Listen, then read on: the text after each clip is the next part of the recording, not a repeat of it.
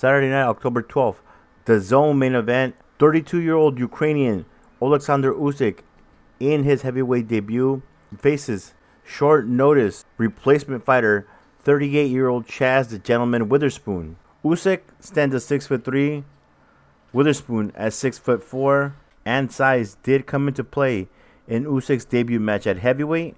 Unfortunately, it seemed that the power from that Usyk had at cruiserweight didn't come up with him to the heavyweight division. Witherspoon was not knocked out by Oleksandr Usyk, but instead knocked out from fatigue. Witherspoon had not fought a top fighter since 2009 when he fought Tony the Tiger Thompson. In the end, before round 8 could start, as Chazz Witherspoon sat in the corner, he quit.